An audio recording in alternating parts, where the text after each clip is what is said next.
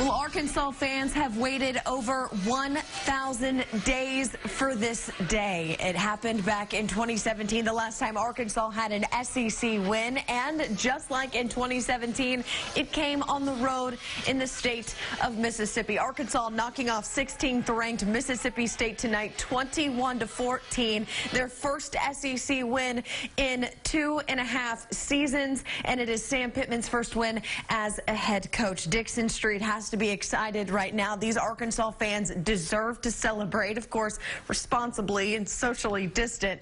As you look at Dixon Street right now, this is a big deal for the program, for Sam Pittman, for this fan base. It was something Chad Morris could not do. It was something people didn't think would happen for a long time, and it comes 2 games into the 2020 season, a 2020 season with so many questions. One of them, would Arkansas get a win? And we now have our answer. Welcome in Alyssa Orange here. Great to be with you and talk about timing. This game ending just as we are getting ready to do our broadcast. And so let's bring in our Mike Irwin and our DJ Williams. And guys, before we break down the offense and the defense and things that happened in this game, what's your first reaction to this win? I would say mine, Mike, is do y'all want to win the football game? I mean, how many opportunities did we have to close this game out, and all Razorback fans across the state and country were just like, oh, no, here we go again, here we go again. But the good thing about that, Mike, is they left a lot on the field and still have so much room to improve. You know, I'm not sure I've ever seen a win in a game in which there was such a contrast between the defense and the offense.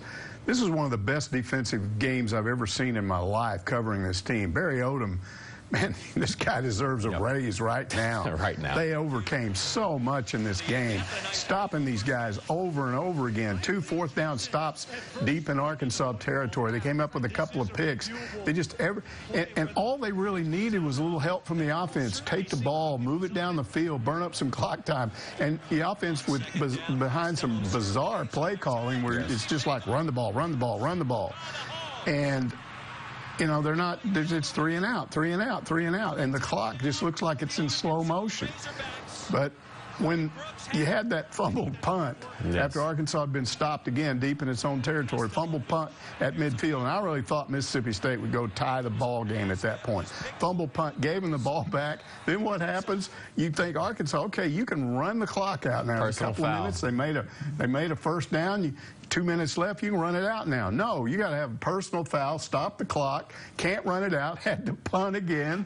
But thankfully, in spite of all of that, they figured out a way to stop them defensively just over and over and over again. Man, it was a great performance by Arkansas's defense. It's been a treat and pure entertainment watching a game live with Mike Irwin. I've loved it here in studio.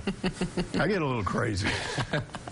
Well, I'm glad because, hey, guess what, DJ? You have watched a win, which is something none of us have done. Fair enough. So it's been quite a while since they've actually had a win, right? So it's a little bit of a difference. But, guys, let's talk about this defense because, Mike, you talked about it, how well they played. 3 interceptions, 2 by Joe Fouché. You had 1 by Greg Brooks, Jr. And, by the way, both of those guys back after missing the first game. You had the big-time 4th down stop in that 4th quarter late to get Mississippi State off the field and out of the red zone. Then you also had a lot of big-time plays by guys like Bumper Pool with over 14 tackles today. And this defense, yes, they looked tired, and yes, there were mistakes. Guys, they had some walk-ons and 2-star recruits out on the field, but they played with heart, and they played with a lot of toughness tonight. Yeah, they had, to start the game, they had maybe their best defensive lineman out. We don't know if he's out for the season, but he's going to be out for a while. You lose Monteric Brown, one of your starters in the secondary in the game. They have all these injuries, but what I loved was the game plan. Yes. Because when I've seen Mike Leach lose games, this is how it's done. You keep those receivers underneath. You don't let them get behind you, and you tackle them. What did I talk to you about earlier? Punish these guys. That's right. Hit them hard over and over and over again, and we kept seeing that. Just hit these guys, come up with picks, do all kinds of things, but really it was Barry Odom's game plan. And it looked a little iffy there for a while in the third quarter. I think they got tired. They weren't tackling the way they'd been tackling in the first half. You weren't punishing the ball carriers and the receivers the way you were. But then they seemed to get more energy toward the end of the game. It was like those guys said, we aren't going to allow this losing streak to go to 21 games. We're stopping it right here. I would say it was all by design. It was a perfect bend, not break mentality as far as the defense was concerned, with only rushing 3 all game and dropping back. Give Costello these 5-yard dumps here or there. And Barry Odom, it's almost like he watched the same thing I watched. I just saw the stats. I didn't see the Mississippi State game live last week, and then I watched tape yesterday, and I was like, I don't think that guy's really that good. I think he's going to give Arkansas opportunities to get some interceptions. Barry Odom thought the exact same thing. He says, guys, just be patient.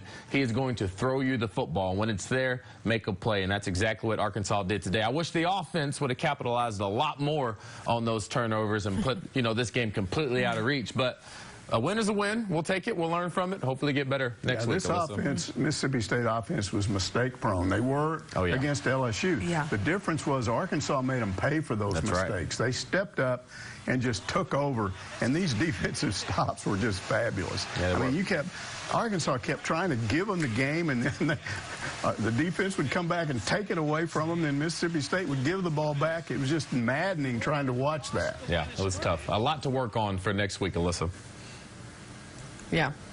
Hey, let's look at that offense, though, because they did score 2 touchdowns, guys. One from Hayden Henry and one from Davion Warren. And, guys, both of those, DJ, were wide open, guys, in the end zone. What do you take away from those 2 plays? They were wide open because, they did good on first and second down. Whenever we do good on first and second down, it allows our offense to really open up the playbook, and especially with the setup plays. You can see right here, it was, once again, a little fake screen pass to the receiver on the outside, usually Trey Knox, and then they come right back and then slip that guy who's pretending to block right behind the defense, and it worked both times. It was almost the exact same play, but one to Warren and one to Hudson Henry, and an easy throw and catch. But the biggest thing, Mike, when our offense is successful, it's all about that first down call and not having these penalties to put us behind the chains to even start off with. And it's using a balanced offense. Throw it, run it, throw it. When you get back into this mode where we got to protect the lead, let's just run the ball, don't make a mistake. No, that doesn't work. Alyssa? Guys, we've done a lot of analysis, but I want you guys to take that analysis hat off for just a second, especially DJ, and reflect just emotionally what this means for this program. Because we could dissect this game all night long, but let's not take away from the fact that they won this ball game on the road. Here's some celebration video, and DJ, just emotionally for this team, what does this win mean? Alyssa, I would love to give you something better than what I got for you, but I'm just hoping this isn't a reenactment of what Club Dub was last year. You all remember Club Dub after that big win, all the partying in the locker room, and the players did not know how to handle success. The difference is, however, in this case, you got a guy named Sam Pittman who I don't believe is going to let that happen, and he's going to say, enjoy this tonight, but guys, we still got a lot of work to do, and we left a lot on the field. So I think this will give these guys this confidence, like, mate, we belong on a football field in the SEC. Yeah, this wasn't. Well, how about this? A win heading into next weekend against Auburn.